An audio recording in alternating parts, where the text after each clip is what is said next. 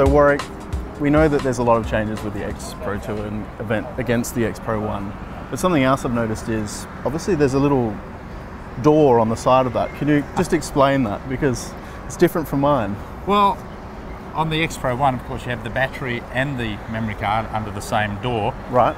The memory cards, because there are now 2 of them in the Right. X-Pro2, Yep. have been moved to a side access. So you open the little panel here, you've got your first card slot, second card slot.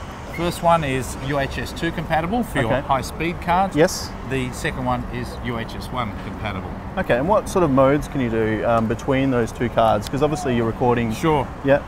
So in the menu you can select from sequential, Yep. which means you basically fill up one card, then go to the next one. Yep. Numbering continues across. Yep. You have your backup mode, so basically it puts a copy of one file on your first card and a backup copy on the second card. Yep. And then you've got your RAW and JPEG, where it stores the RAWs and on one card and JPEGs on the other.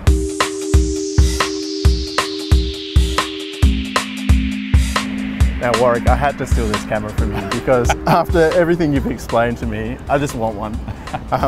And something I've noticed as well, another change, is the button configuration. Compared to the X-Pro1, it's completely different. Well, there's 2 reasons. They've put a bigger screen on there, so a 3-inch 1.6 megapixel or 1.62 megapixel screen actually. And that's, I guess in some respects, forced the buttons across. But it hasn't been done just haphazardly. They've been placed in a position so that they are much easier to use single-handed camera. So something I've noticed is this button, and I dreaded digging into the menu or the quick menu or the AE button just to choose my metering. Yeah, exactly. Can you tell us an added feature that they've added on? Well, it's simple. It's something that has come from requests. Okay. People that have used the cameras in the past have made requests, and we now have a button on there that allows you to select the metering or photometry. And on top of that, we've also thrown in a center-weighted option as well. Okay, awesome. And when I'm shooting, I tend to shoot JPEG and RAW. Can you tell me a little bit more about RAW? Because I hear that's changed as well. Well, in the RAW mode, you have the classic Fujifilm uncompressed RAW file, but we've now added a compressed version. So you're going to get around 40-50 megabytes of space taken up with an uncompressed one, and around 20 with the compressed. Yep. As opposed to the JPEGs, which are going to be around about 10-12 megabytes. Wow. So, look, I think that the camera is changing. It's certainly become a far more professional product, and a product that is going to find its way into a lot more hands. Okay. You've got to remember, there's a lot of people waiting on this product. Yeah, so sort of the photojournalism, documentary, but also wedding as well. I mean, I find that a lot of wedding photographers are now changing over their kits because you've got that lens options and also the features that they want.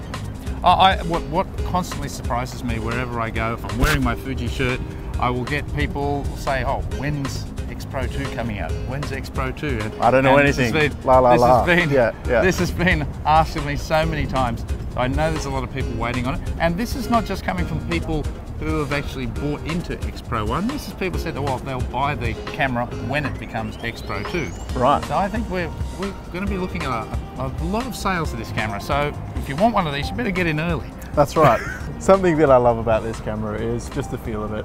I think it feels nice in my hand, and you know, as coming from a wedding photography background, it's something that I think I'll need.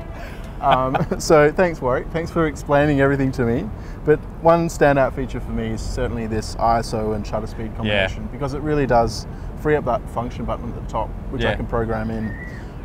Is there any sort of settings that really stand out from you that we talked about today? Look, to me, it's just an overall greatly improved package. It's faster. It's what people want. They want the speed. They want the accuracy. They want the classic Fujifilm color. That's something that Fujifilm take great pride in, is ensuring the picture color is beyond everything else. Actually, when you talked about color, it reminded me of a setting I read about, this new film simulation. Ah, yes. Yeah. So let me hand this back. Yes. Before I steal it from you, what is Acros? Acros is it's basically a new black and white setting, but it's so much like black and white negative film. Right. It gives you that clarity and the sharpness. It just, I don't know, it has a really dare I say, analog look. Wow. Okay. And it is. It's nice. I've actually seen some images. Yes. Yeah. And it's like if you're going in Photoshop and you're adjusting your curve level to a slight S curve, where you're darkening the shadows and bringing your highlights up a little bit. That's what Acros really does to your images, and it's superb. You know what I found really interesting? I had those images, I took them home and showed them to my wife. Now, she's not a photographic expert at all. I just said, which one do you like? Pick the Acros one straight away. Okay. Why? Don't know, it looked better. Yeah. So there's even that subconscious, I think at that subconscious level, whether you're a pro, whether you're a total amateur, yeah, it's going to appeal to you. Yep.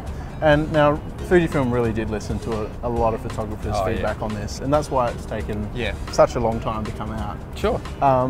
Is there any sort of challenges that they came across in developing some of the feedback? Can you give us an example? Oh, there's many things, you know, trying to fit everyone's requests in here. I think they've done a great job, but even things like a lot of people like the old-fashioned cable release. Right. That wasn't available on the XT1 when we created the weather-resistant body on that. Yeah.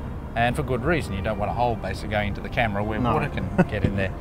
But so many people wanted a weather-resistant camera, yet still wanted that old cable release capability. So Fujifilm have gone to the trouble of creating a weather-resistant body with the old-fashioned screen cable release. Now, that's why I'm going to take that back. So, you know, for the style of photography that I do, coming from a wedding background, it's really going to suit me based on that, and it's going to give me the image quality. But overall, who do you think this camera is going to appeal to? It's going to appeal to a wide range of people, not just your pros, but people who want a classic camera with all the modern features. And of course, there's those just die-hard rangefinder style fans, and there are plenty of them out there. I meet them all the time. I think we've just scratched the surface. There's a lot more to this camera, and when people start to use it, they'll start to realise that. Yeah, and that's something that I'm realising as well. So I'll see you later, because I'm going to start using it. In the meantime, you can catch me at a store around Australia or New Zealand. Come and ask me, and I'll show you X-Pro2.